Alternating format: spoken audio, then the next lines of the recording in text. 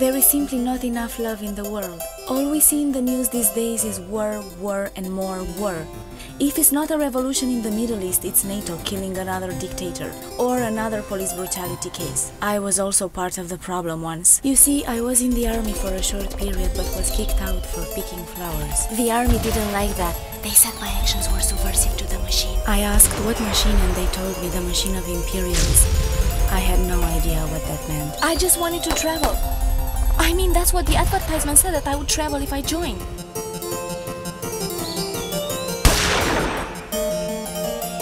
I did travel, just not to the places I wanted.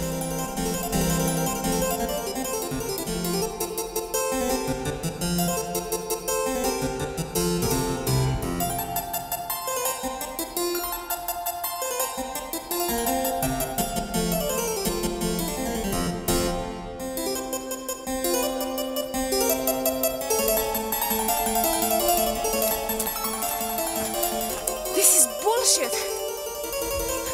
This is bullshit! This is bullshit!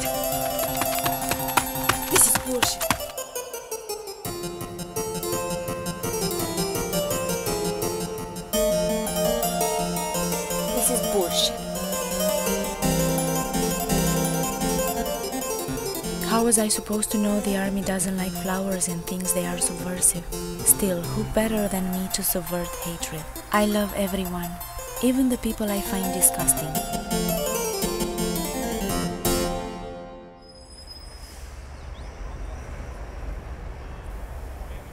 Even though I find you disgusting, I love you. I just wanted you to know that. Want a piece of gum? And he said, I'd rather have some money. I was a little shocked when he responded that way, but after a little thought I figured that we all have demands, and if I'm to tolerate them, as I unquestionably do, I would have to understand them. Oh no, I'm not gonna give you any money. You'll just go buy drugs and alcohol and cigarettes and porn and other nasty things. I have to protect you because I love you. If not money, then how about something to eat? Don't be greedy and ungrateful. Shut up and take this. I bought this piece of gum just for you. Do you want to hurt my feelings?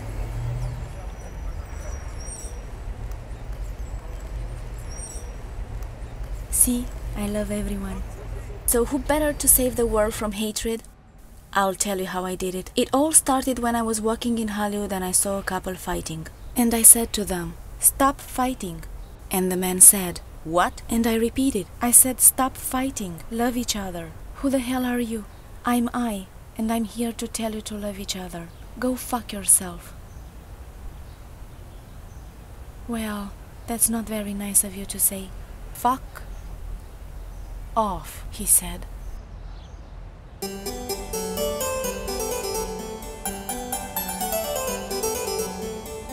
It was a miracle. I had no idea that I had that kind of power over people. I mean, with a few words I was able to bring these two people together. If this was possible, then anything was possible, and I was determined to make the world love. Day and night I brainstormed about my theory, to formalize it and share it with the world. Come on, all the great prophets were able to make people love, so why couldn't I? Certainly the human mind has developed, even if humankind hasn't since those times. However, I would need to test it and confirm my theory before sharing it with the world. I was determined to spread love, and this is no time to fail. Everyone needed me now more than ever. Ahem. Ahem. Stop!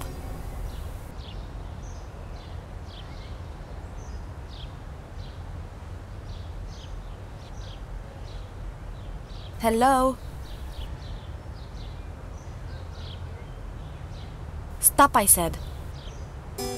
Well, obviously I had to get back to the drawing board. I knew that it wouldn't be that easy. Well, I had a feeling it wasn't going to be that easy. If it was easy, those other prophets would have succeeded, right?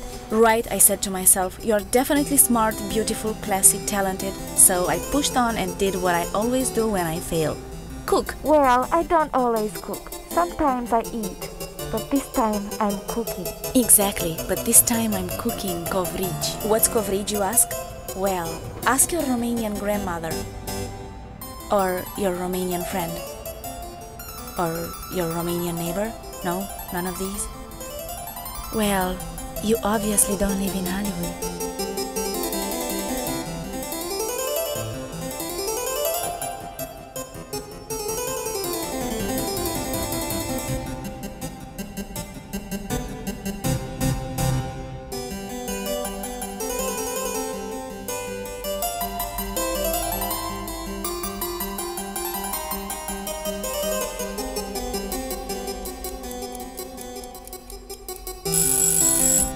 The thing is, I hate coverage. Always have, ever since my mother made me work in the coverage factory as a child. I'd never eat them now. Not after the abuse as a child. But I would definitely make others eat them. Would you like some coverage? What's that? She said.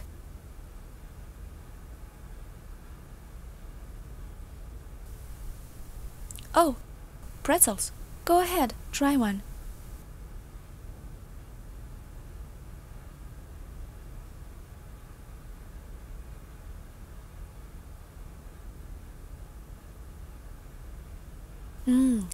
Very good.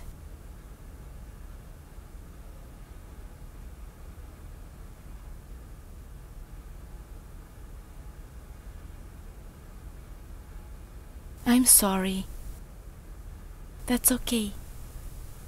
It works. It wasn't long before my phone was ringing non-stop for my coverage. I could barely keep up with all the orders. Wasn't that they loved the taste.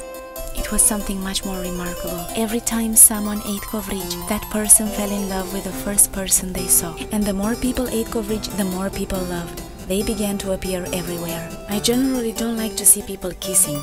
Nothing turns my stomach more. I always wonder why they don't just get a room. But because now it was my creation, I could watch it forever. Soon the FDA shut me down. They said I didn't have permits to sell food. Something about safety regulations. But that's not why I'm in jail. I'm in jail because it worked. They got Al Capone on tax evasion. They're getting Julian Assange on rape. And me? Well, they got me for baking coverage. But we all know what it's really about. $6, please.